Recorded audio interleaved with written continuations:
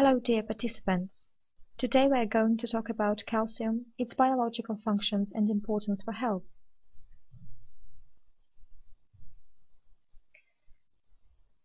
This element is one of the most frequently met elements in nature. In the picture on the left side of the screen, you can see calcium carbonate. It is a nutritional supplement which is recommended for calcium deficiency. Also, you can see calcite in the right picture. It 100% consists of calcium carbonate. High concentration of calcium can contain in soil or in seawater. The construction of such beautiful things as pearls and corals are based on calcium. Calcium is also important for plants.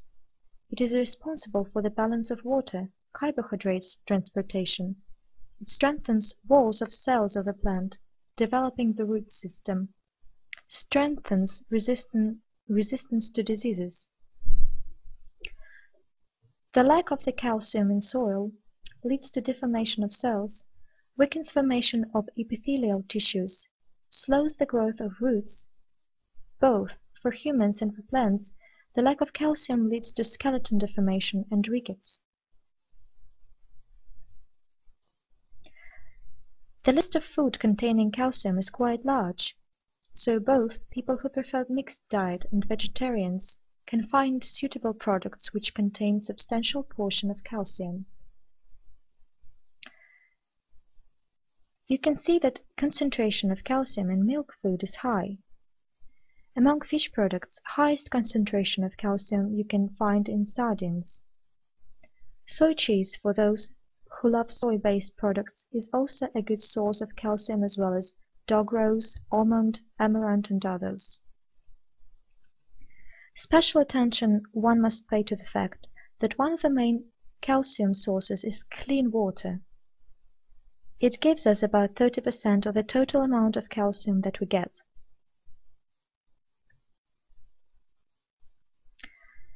If you look at the list of milk products, you will see that almost all the types of milk food contain the same portion of calcium, except dried milk, which is a concentrate, contains larger portion of calcium. Melted cheese gets its portion of calcium when being cooked. Thus you can see that milk, sour cream, curd and other milk products can enrich our body with calcium. If we are talking about non-dairy calcium sources, such products as broccoli and kale also contain calcium. Kale contains almost the same amount of calcium as milk food, which is very good for vegetarians. Fresh orange juice without preservatives also contains calcium, but in smaller portion. Needed portion of calcium that we should get daily depends on age. For children, as for humans who are intensively growing, the portion of calcium varies from 600 to 1000 milligrams per day, depending also on weight. After reaching the age of 16, needed calcium stabilizes to the point of 1000 milligrams. With mother's milk, infant intakes almost 100% of calcium that the woman gets with food. That is why women need extra portion of calcium during breastfeeding period. One of the most important roles that calcium plays is, of course, its participation in construction of bones and teeth.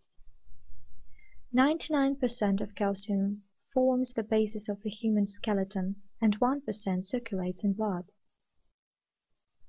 But besides this quite well-known function, there are many other interesting things about calcium that one should know.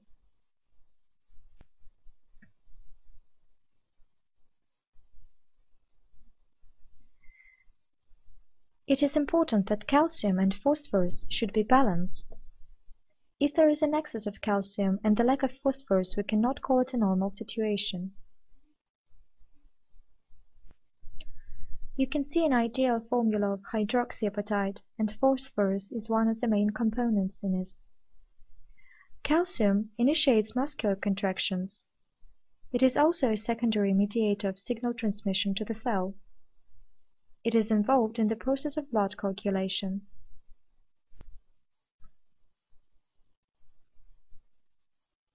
Here are some facts about calcium and phosphorus metabolism. The portion of calcium and phosphorus in the body is about 1,800 grams, and it is mostly concentrated in bones in the amount of 99 and 85%. The rest 15% of phosphorus is contained in cells. And as we already mentioned, 1% of calcium circulates in blood. When it comes to metabolism, one of the most important factors is that only ionized calcium is biologically active. Daily, we not only get, but also lose calcium and phosphorus elements. It is excreted with feces and urine. 20% of these elements is reprocessed by veins. And if there is Rain's functioning disorder, acid-alkaline disorder in the body or urine in particular, imbalance of calcium in the body or hormonal abnormality, it may cause urolithic illnesses.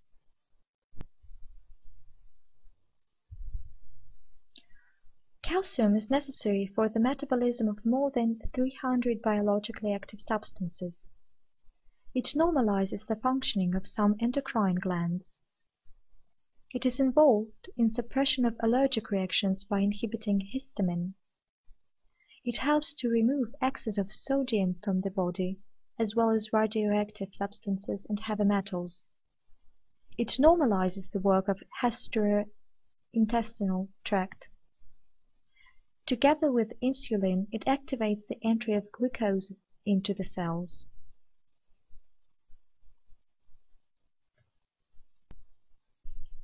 It is important to mention that 3 ions of calcium in interfibrillar space start reduction processes. If there are some problems with calcium, there also can be problems in those processes, and such diseases as myasthenia gravis and myopathy may start developing.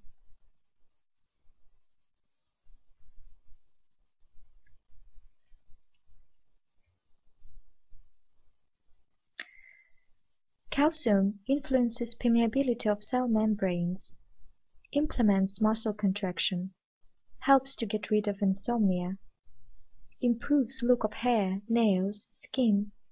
Person looks younger than his age. It maintains osmotic pressure in blood and intercellular liquid.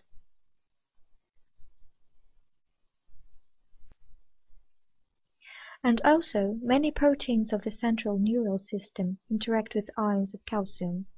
So you can see that calcium is not only connected with bones, but also with blood and nerves. And if there is a lack of calcium, we can start experiencing contractions and spasms.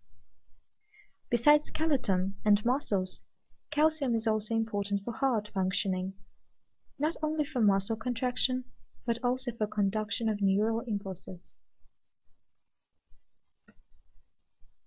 As we already mentioned, calcium influences blood coagulation. It is a complex process with several stages. Calcium is needed to form a blood clot. If there is a lack of calcium, blood clot cannot be formed, and instead of coagulation, we will get bleeding. Here is some statistics. You can see that concentration of calcium also depends on weight of a person. And we have this 1% of calcium in blood. So blood could carry calcium to organs and tissues which suffer from the lack of calcium. When deficiency of calcium is the case, veins stop secreting it to urine and feces and return it to blood. If there is still lack of calcium, bones as donors give calcium to the blood and to the body and become fragile and weak. Extra portion of calcium is needed for growing organism when person experiences additional physical or emotional stress, for bedridden people and pregnant women.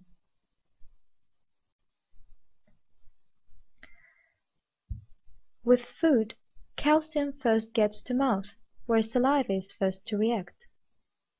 In mouth, food calcium is exposed to the action of calcium binding proteins of saliva, which form with it soluble complex. In abdomen, under the influence of enzymes, calcium gets released and in ionized form enters the duodenum. Calcium absorption flows throughout the length of the intestine, but due to the greater length of twisted intestine and the longer stay in them of chymos, the amount of absorbed calcium in them is higher than in the duodenum. In the intestines, an average amount of absorbed dietary calcium is about 30%. From 15 to 70% depending on food and age of a person, and excreted up to 800 milligrams per day. Brains reabsorb up to 98%. It is important to remember here that the easiest way to maintain normal level of calcium is to drink clean water in large, because such a renal resorption cannot provide enough of calcium each time.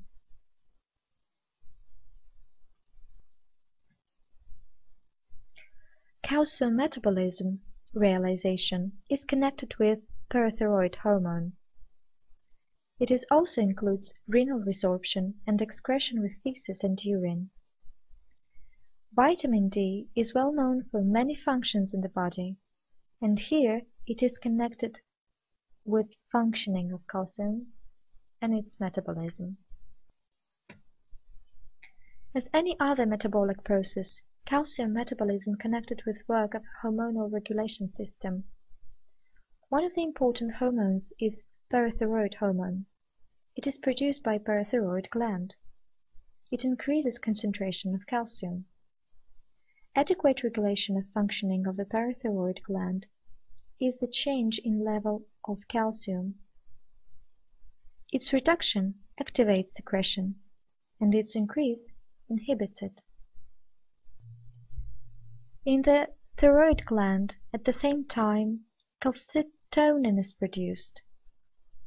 Calcitonin stimulates calcemia.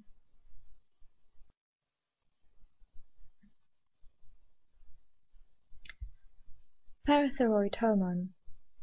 It strengthens absorption of calcium complex, stimulates resorption of bone tissue, liberates calcium from bone tissue. PTH lowers the number of osteoblasts. They inhibits RNA synthesis, including collagen. In rains, PTH increases resorption of inorganic phosphate. Target organs of parathyroid hormone are bones and veins. In bone tissue, parathyroid hormone influences maturation of cells and also activates alkaline phosphatase, which is responsible for activation of the dissolution of salts and calcium and collagen state. As a result, when this hormone increases its activity, it will cause mobilization of calcium and phosphate from bones to blood, so it could carry them to organs.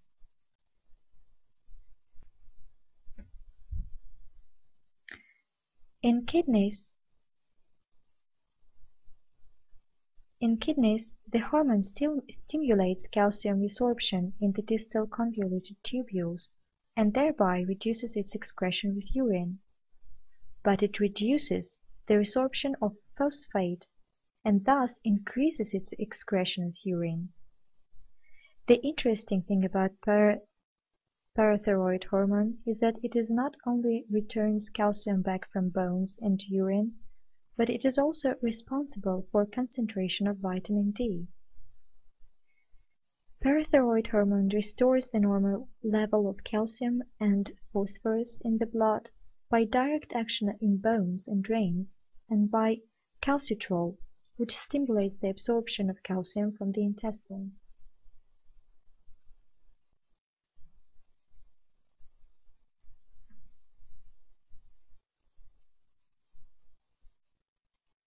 If we don't eat enough of food containing calcium, as for example in case with lactose deficiency, Rains will return calcium to blood from urine, and it may also cause problems with activation of production of vitamin D3.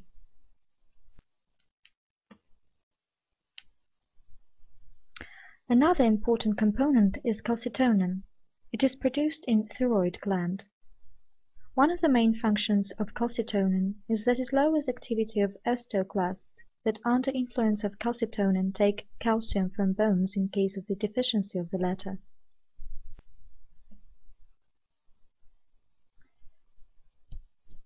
You can see here another important element, and one of them is cortisol, which is used as a medicament. There are two types of it. IL-1 interleukin that stimulates osteoclast activity, and STG, modulator of growth. Estrogen makes calcium stay in the bones, not letting him go back into the blood. Insulin stimulates the production of collagen. Another participants in the process of calcium regulation are cytokines, glucagon, adrenaline, and others.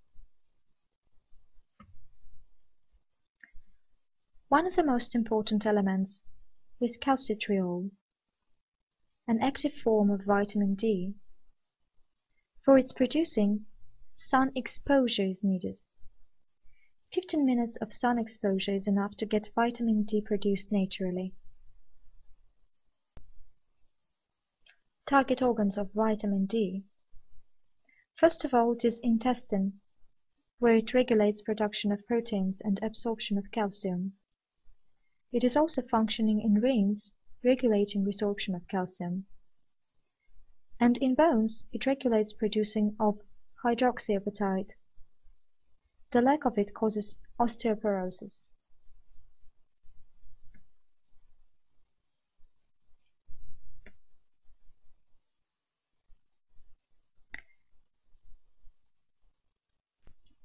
Taking vitamin D can also help to balance the state of gallbladder in case of bile abnormalities. Vitamin D is not only responsible for the absorption and transportation of calcium, it also regulates osteogenesis, regulates synthesis of immunocompetent blood cells, maintaining a constant level of calcium in blood. It is also involved in the synthesis of ATP.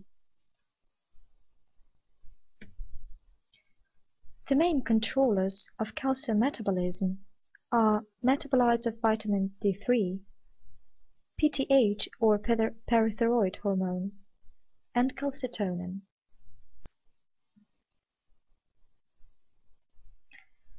Inspecting concentration of calcium in blood is one of the easiest ways to detect calcium metabolism. It is important to investigate all the parameters of calcium. Is it free? Is it proteins bounded? In a word, you should get detailed status of calcium. Genetic studies are one of the most effective methods to assess risk factors and identify roots of the existing problems. According to this knowledge, one of the important genes is VDR.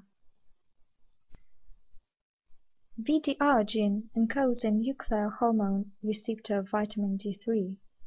The receptor regulates the metabolic processes that are involved in the immune response and cancer processes. Next gene is the gene that determines lactose intolerance. It is called MCM6. MCM6 gene encodes protein having a regulating effect on LCT gene, which encodes the enzyme lactase, splits lactose in the digestive tract. Third gene that can help us to estimate risk factors connected with calcium is gene SYP11B2. SYP11B2 gene encodes a second polypeptide, aldosterone. Aldosterone is a steroid hormone involved in the regulation of water-salt balance in the body. Calcium metabolism abnormalities can be of a different character. They can be connected with aging, thyroid gland disorder, excess of caffeine, because it increases calcium loss with urine, intestine absorption disorder, and protein diet. It is also important to know that treatment of renal stones with a diet based on low calcium concentration do not prevent stone formation and contributes to osteoporosis development. Here we have another food to discuss. For example, phytic acid is the part of plants and it binds calcium. The high content of phytins in wheat bran explains the adverse effect on the absorption of calcium. Dark green leafy vegetables often have a relatively high calcium content, but the absorption of calcium can be prevented by oxalic acid in some plants. Products with a low content of oxalic acid, such as cabbage and broccoli, are good sources of calcium. Parathyroid hormone secretion abnormalities can be connected with hyperfunction of parathyroid glands. The main cause of it is unexpected removal of the parathyroid glands during thyroid surgery or autoimmune processes. The main manifestations of it are hypercalcemia and an increase of neuromuscular excitability, leading to fits of tetany, which manifests itself in the form of contractions of smooth and skeletal muscles.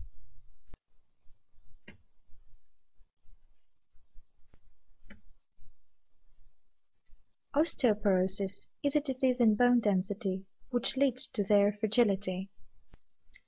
The population of people suffering from osteoporosis is increasing worldwide. The most reliable method of the diagnosis of the disease is a specific radiographic examination, osteodensitometry, which provides the opportunity to research in-depth assessment of the skeletal system of the patient and assessment of risk of fractures for the next 10 years. Calcium stones is the most common type of kidney stones. There are two main types of calcium kidney stones. One of them is calcium oxalate. It is formed of calcium and derivates of oxalic acid. Calcium phosphate ones are more rare, and they are a calcium salt of phosphoric acid. Calcium oxalate is the most solid of stones with an uneven jagged surface. It makes its passage through the urinary tract extremely traumatic and painful. Despite the fact that a number of congenital and metabolic diseases can be associated with the formation of calcium stones, often the causes of this type of stones are not known. Ways of correction of calcium metabolism disorder. Calcium gluconate is a medicine that compensates the deficit of calcium which is necessary for the implementation of the process of transmission of nerve impulses, contraction of skeletal and smooth muscle. Calcium lactate regulates calcium and phosphorus metabolism, compensates the deficiency of calcium in the body, has anti-inflammatory and anti-rickety action. Calcium chloride compensates the deficit of calcium, which is necessary for the implementation of the process of nerve impulse transmission, reduce skeletal and smooth muscles as well. Hydroxyapatite control calcium and phosphorus metabolism. It is also a basic of inorganic matrix of hard tissues. And the last way to correct calcium metabolism disorder is to take D3-calcitarol. Here you can see that numbers for men and for women are almost the same. Exception is pregnant and breastfeeding women. It is a good news that products that can enrich our organism with calcium are quite widespread and available in every supermarket. You can easily find here oatmeal, milk, cheese and fish, and include them to your diet.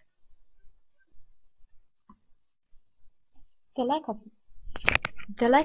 vitamin D in the body of a pregnant woman greatly increases the risks that her unborn child may later develop serious autoimmune disease, multiple sclerosis.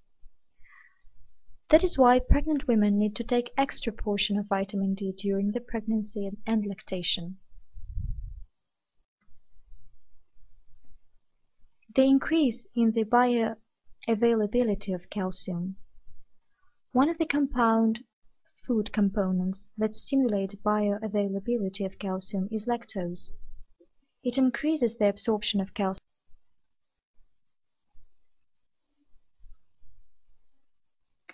Treatment of lactase insufficiency is based on the diet restriction or total elimination of food containing lactose, milk, adopted and non-adopted milk formulas, porridge and puddings.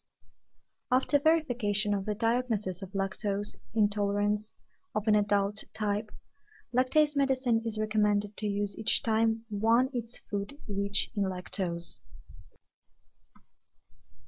Professor Moon Yang-soo, the head of one of the largest Korean hospitals, claims that he recommends his patients who have high risk of osteoporosis or already have this disease vitamin D in the form of injections. To prevent osteoporosis, especially after menopause, you need to provide a sufficient amount of calcium to the body, but with age it's getting harder to absorb it. Now it is time to hear some information about our special offer for our present interns.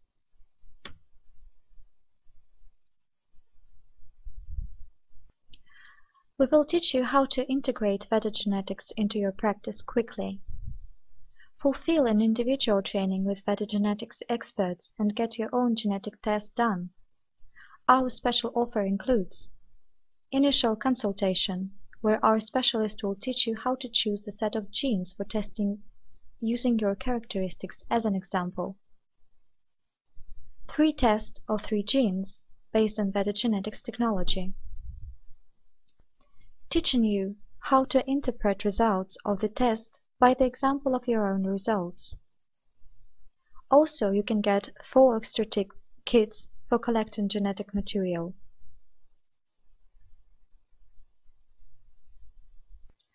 Here you can see the prices of our partnership packet price and special price for our interns. Before you start the training, you should contact us and we could form your individual schedule.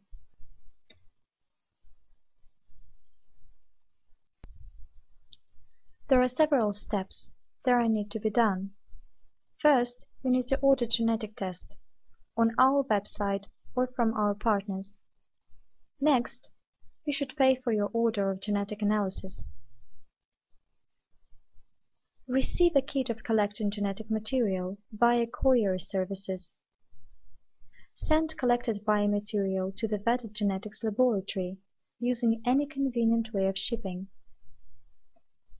You will receive your personal conclusion on the results and individual consultation of Vedagenetics specialists.